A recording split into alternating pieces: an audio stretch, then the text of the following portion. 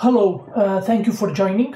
As part of the ARA and PigRegen funded project, we have prepared short presentations with the main output from experimental trials.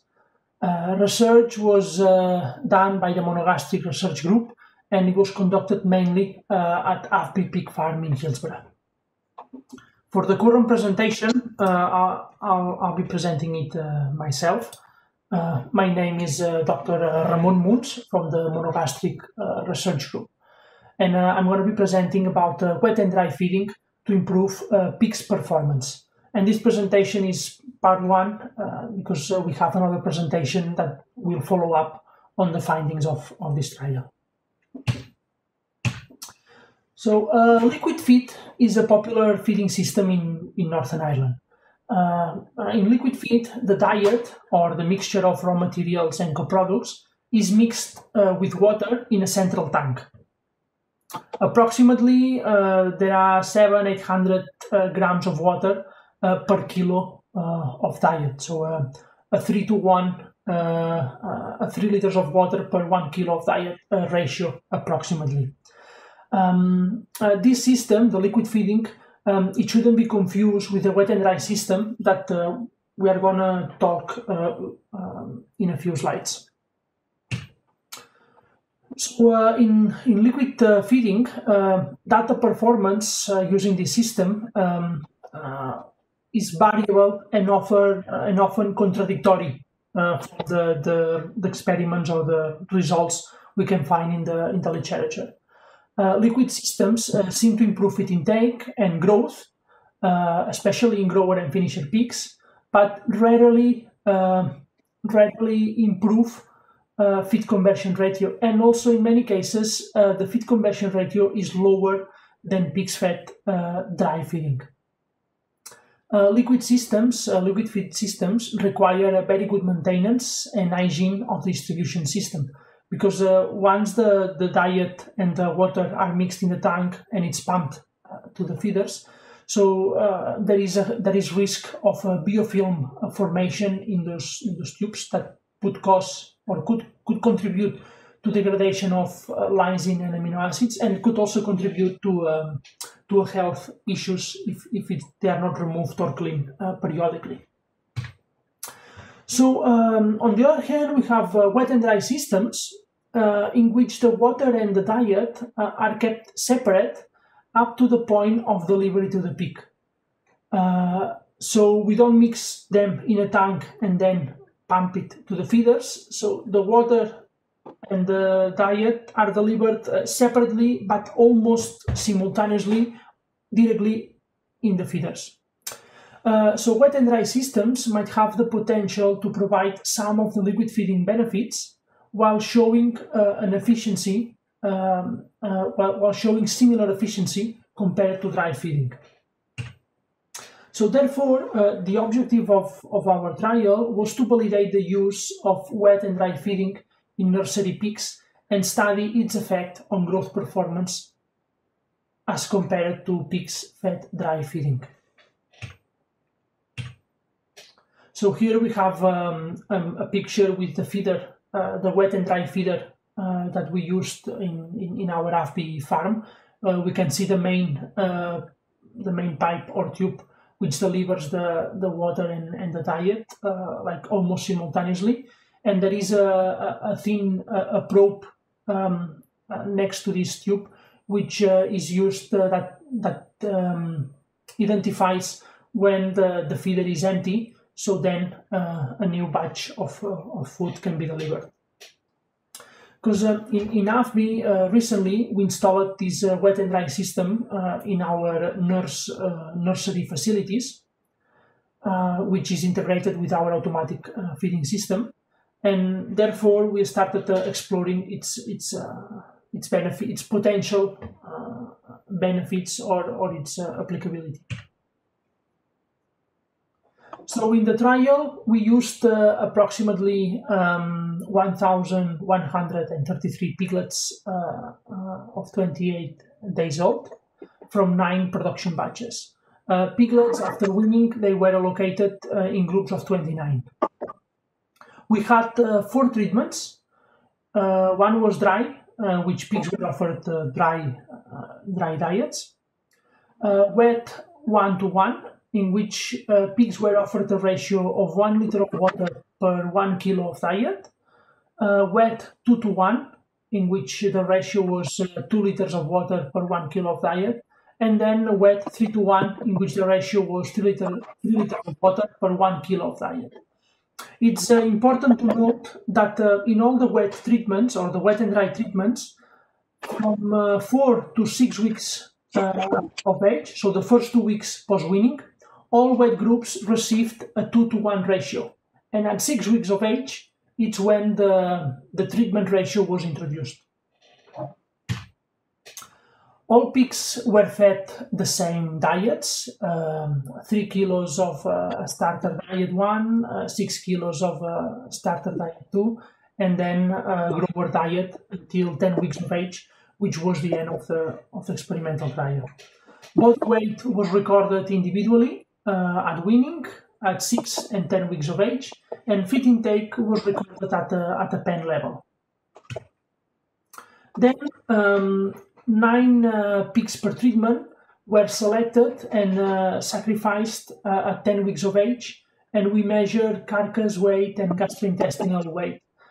This is because we wanted to make sure, or we wanted to compare whether the body weight of the piglets, or whether by using wet and dry system, would result in an increased, in a larger gastrointestinal tract, and with more content in the gastrointestinal tract. And all data produced was analyzed statistically. So let's go to the results. So here we have a table with the data of the individual pigs' body weight and body weight gain during the nursery period.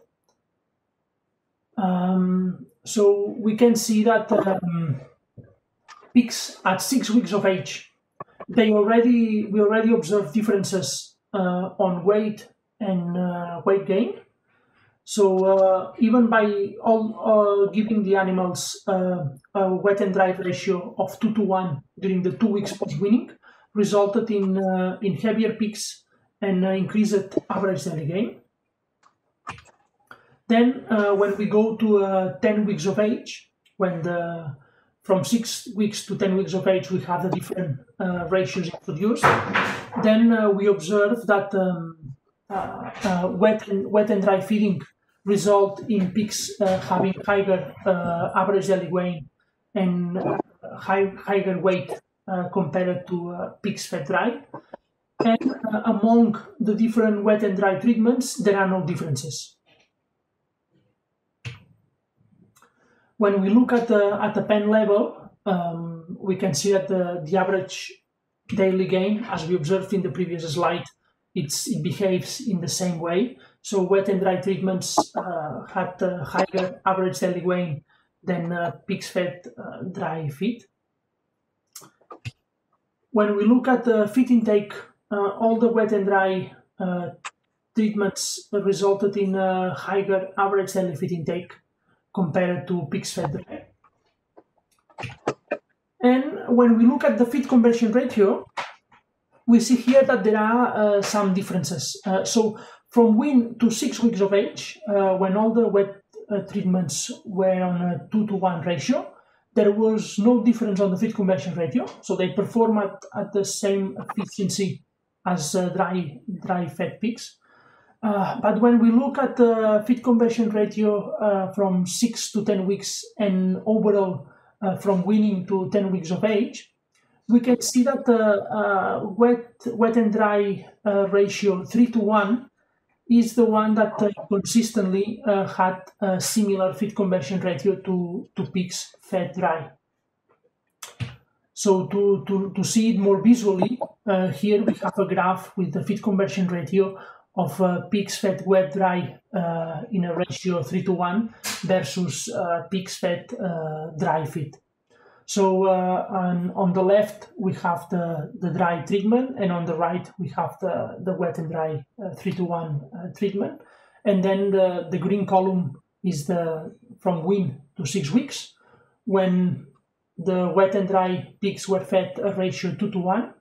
The blue column is 6 to 10 weeks, and the yellow column is the overall period. And we can see that the feed conversion ratio is practically identical between treatments.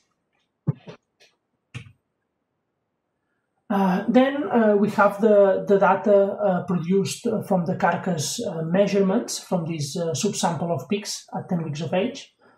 So we can see how pigs were selected with the same body weight at 10 weeks of age.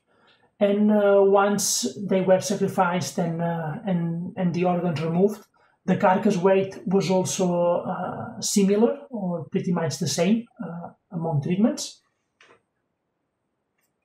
That tells us that this increase in body weight and average daily gain of pigs we observed on the wet and dry treatments was due to actually increase in body weight.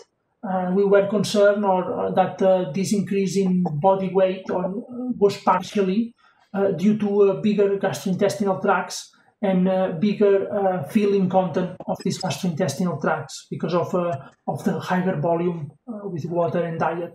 But it wasn't the case, so the differences in body weight, we can say that were due to increases in carcass or body weight. So the concluding remarks for this trial is that when wet and dry feeding at a 2-to-1 ratio for 2 weeks after we improved intake and growth of piglets during the most critical part of the nursery period without reducing the feed conversion ratio. Wet and dry feeding increased body weight and average daily gain of pigs at 6 and 10 weeks of age compared to dry feeding, irrespective of the water ratio used. Wet and dry feeding increased body weight and average daily gain of pigs. Oh, I'm repeating myself here. Wet and dry feeding increased also average daily feed intake during the weaner stage compared to the dry feeding. And finally, that wet and dry feeding at a ratio of 2-to-1 for 2 weeks and then change to a ratio to 3-to-1 is able to maintain the same feed conversion ratio as dry feeding while increasing average daily feed intake and average daily gain during the nursery period. The increase in body weight observed in wet and dry treatments was not related to increased gastrointestinal tract weight and or content. Finally, just to acknowledge and thank the ERA and Piglets for funding and co-founding this project, and a big thank you to the AFB Hillsborough Pig team for making possible this trial. Thank you very much.